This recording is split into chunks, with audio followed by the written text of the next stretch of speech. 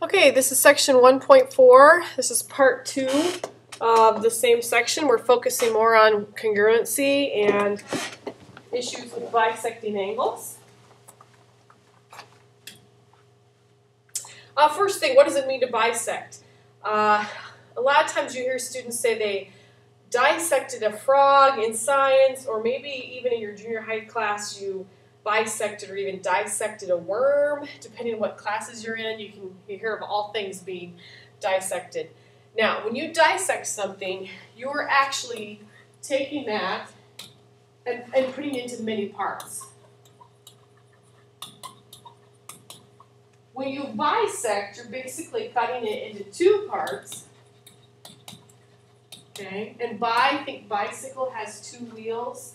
If you're bilingual, you know 2 languages. So if you're bisecting, it's going to be 2 parts, and you usually think they're equal, or they're 2 halves, is what we're looking at.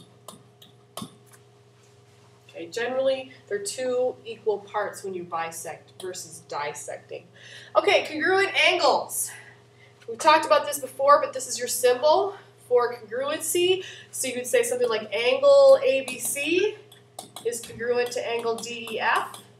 If one is 50 degrees, then the other one must be 50 degrees. They're congruent. They're basically saying that the angles are congruent. They have the same measure.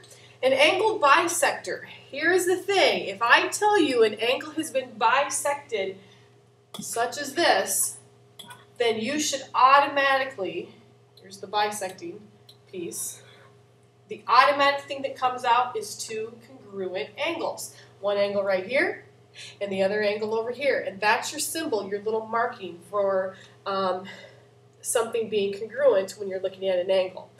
Okay, so there's the ray right here that divides this entire angle into 2 congruent angles. Here's one congruent angle, here's the other one. Now you can make the markings. Here's the interesting thing. If you have a bisecting angle, you can actually put 2 marks down there and 2 marks over there. You don't even have to have the 2 angles next to each other. You can have one over here and you can have one down here. And if I say this has that many markings and this one has the equivalent amount, then this angle right here is congruent to this angle right here.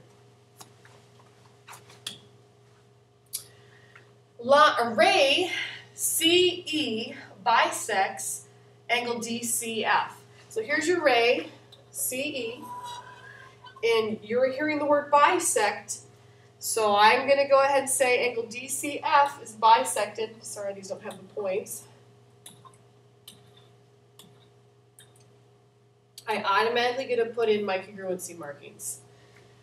Okay, it also tells me in the instructions here that ray CG, which is this one down here,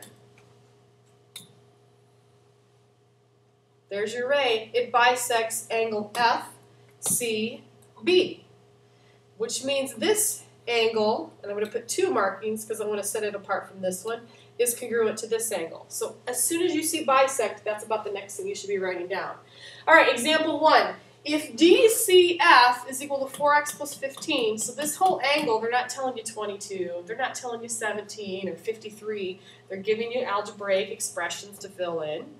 And they're telling you ECF is equal to 6x minus 5. How am I going to figure out what angle DCE is? Okay, well I've got to figure out what x is before I can figure out anything else. I'm going to take into note that these angles are congruent. If they're congruent, then they're equal to each other. So 4x plus 15 is equal to 6x minus 5. Solve for x. I'm going to subtract 4x from both sides. Okay, I'm going to add 5 to both sides. Oh, 2x, whoops. And divide both sides by 2. Now x is equal to 10. So now I have 10 times 4, which is 40. I'm going to add 15, and I get 55.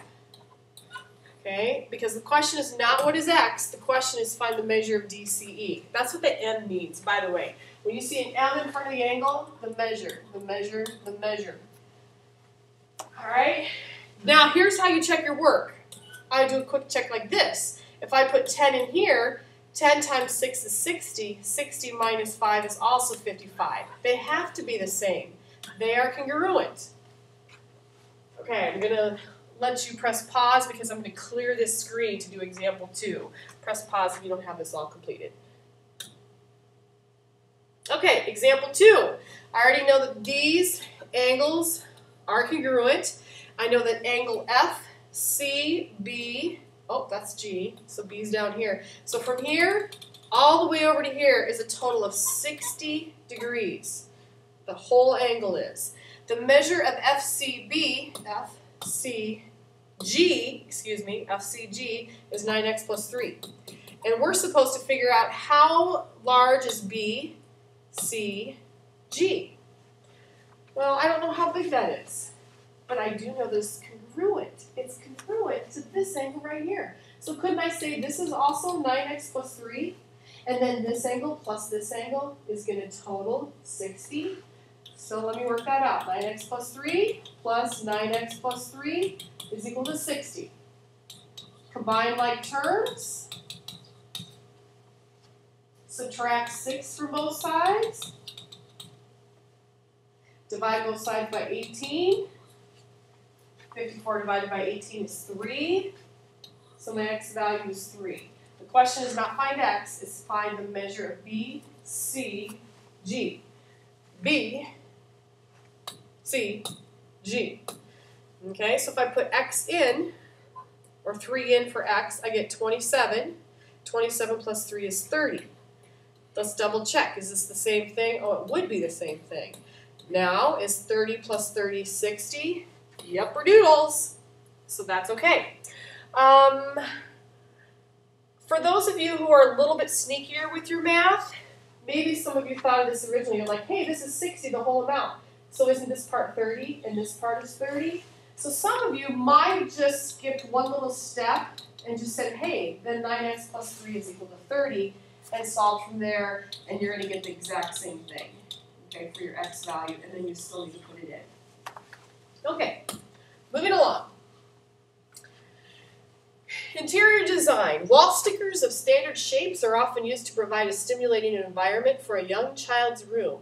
A 5-pointed star sticker is shown with the vertices labeled. Find the measure of GBH. So here's GBH. We want to find this. And find HCI, which is this angle over here, if GBH is congruent to angle HCI. So I'm going to put my congruency marking in there. The measure of GBH just happens to be 2x plus 5. And the measure of HCI just happens to be 3x minus 10. And once again, we said these are congruent, so they are equal to each other. So I will set 2x plus 5 equal to 3x minus 10. I'm going to put my x's together. I'm going to subtract 2x from both sides. Now I'm going to add 10 to both sides, and I get x is equal to 15. The question is, find the measures of the angles. This is only telling me what x is.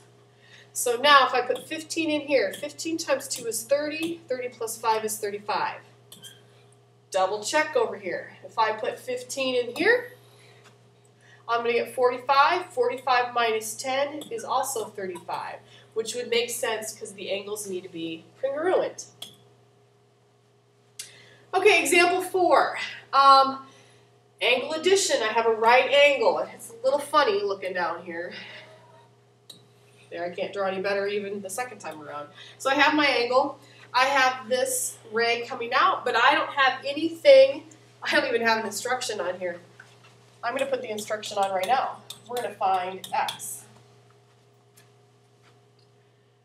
If it's a right angle, oh yeah, what did we learn like yesterday basically, or the previous lesson? That means it's 90 degrees. That means this angle and this angle add up to 90. These are not necessarily bisected. It doesn't say any information about them being bisected. This information tells us it's 90 degrees. So I'm going to take x plus 50, and then I'm going to add this x, okay, and the total is going to be 90 degrees. Combine like terms. 2x plus 50 equals 90. I'm going to subtract 50 from both sides. Divide both sides by 2. I get x is equal to 20. Okay, I'm going to do a double check.